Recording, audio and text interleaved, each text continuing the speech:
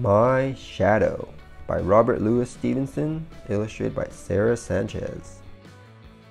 I have a little shadow that goes in and out with me, and what can be the use of him is more than I can see.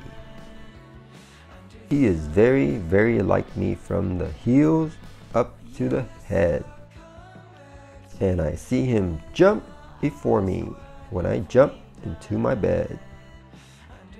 The funniest thing about him is the way he likes to grow. Not at all like proper children, which is always very slow.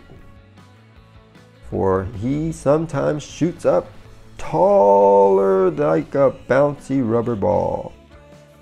He sometimes gets so little that there's none of him at all. He hasn't got a notion of how children ought to play, and can only make a fool of me in every sort of way. He stays so close beside me. He's a coward. Can you see?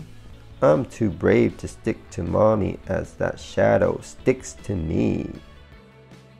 One morning, very early, before the sun was up, I rose and found the shiny dew on every buttercup. But my lazy little shadow, like a naughty sleepyhead, had stayed at home behind me and was fast asleep in bed.